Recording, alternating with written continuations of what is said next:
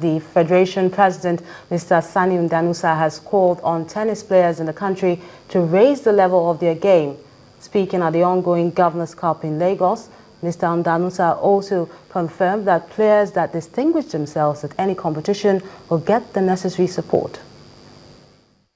We in the Tennis Federation have been bringing, if you like, the enabling environment, which is the best we can do, but it takes all the stakeholders to come together. I'm talking of the parents, tennis parents, I'm talking of the sponsors, I'm talking of the coaches, I'm talking to players themselves. Because players must display seriousness. No sponsor wants to attribute himself or herself with a failure. So you must show seriousness both on court and off court so that you will be an ambassador.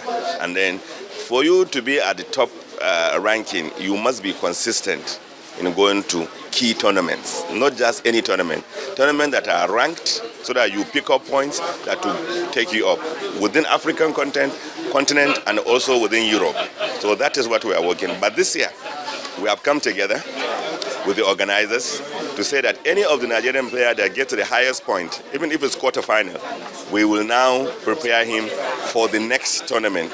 You don't prepare for this kind of tournament within 1 year even, but we will try to prepare him by giving him opportunity to attend to more tournaments within the continent, more tournaments within Europe, so that he will garner some points that will bring him up.